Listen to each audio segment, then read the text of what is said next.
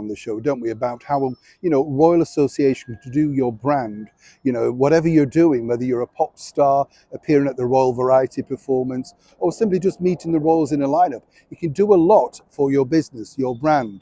And as we found out even more recently, our brand new King and Queen are very influential. In fact, you might say they're influencers. Ooh, get me down with the kids, eh? Hi, good morning. Let's have a wave today. How are you? I've just stepped away from those beautiful flowers, by the way, over there. The pollen, oh, it's floating around today. I know. Oh, shut up, Neil. I can hear you saying, I know, I'm sorry. I know, just keep whinging on. But it just makes your nose so itchy, seriously. As I said before, you're like Samantha from Bewitched, Then you've got the streaming eyes. People are saying, what's wrong with you?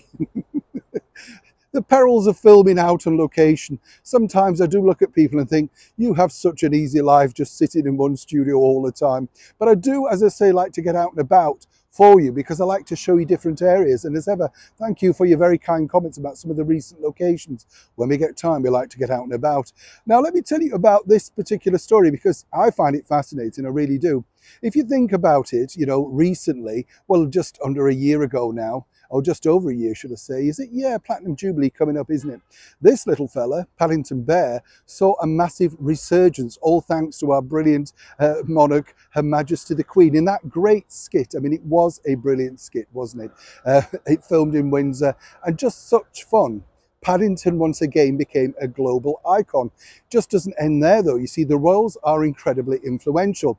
Now, recently I was lucky enough to attend that concert at Windsor Castle with all the greats, Katy Perry, Lionel Richie, Take That, to name a few, Bryn Terfel. And I thought the Earl of Grantham did a splendid job in keeping it all together, particularly interacting with these. That's right, the Muppets. Now, the Muppets were the big stars, let me tell you, of that show. Without a doubt, everybody wanted to meet the Muppets backstage, Miss Piggy and Kermit. And when you think about it, they've been around quite a few years now and showing no signs of aging. Have you noticed that? Still look fabulous. What's interesting, though, is now the resurgence really has been the fact that TV bosses are thinking about bringing the Muppet Show back in its original format. That's right. And it will be like the weekly Muppet Show with the old men in the boxes, a guest star, skits, fun, all of that kind of thing. It was what made the Muppet Show very successful. I know they carried on with the movies, but I did enjoy the TV series. And when you look at the big names that they had, it's phenomenal, isn't it, when you think? Julie Andrews, Jack Lemmon, Raquel Welch, just all the greats appeared and wanted to appear on the Muppets.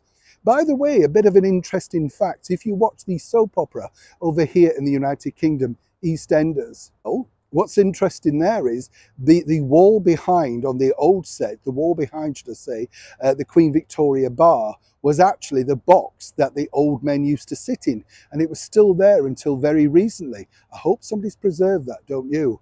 Yeah, it's history, it's television history, isn't it?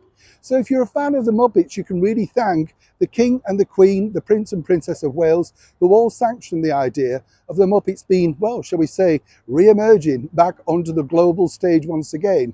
And no doubt Miss Piggy is getting ready for a close-up as we speak. And as for Paddington, now you've got competition. Neil Sean in the very heart of London.